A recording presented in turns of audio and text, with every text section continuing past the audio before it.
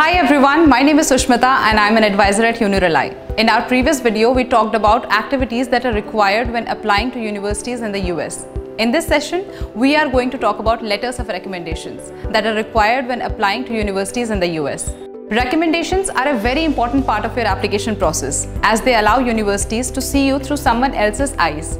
Recommendations can be divided into three broad categories. Number 1, academic counselor recommendations. Number 2, teacher recommendations. And number 3, external recommendations, which may include recommendations from your employers, coaches, instructors, and even your parents. Each university has its own criteria for recommendations. Some universities only ask for an academic counselor recommendation, while others may ask for all three types.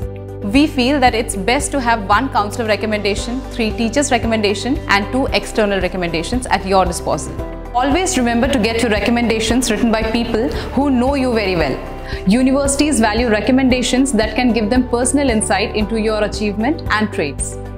We hope that you found this video helpful. In the next video, we would be talking about financial aid and scholarships. So make sure you like, share, and subscribe.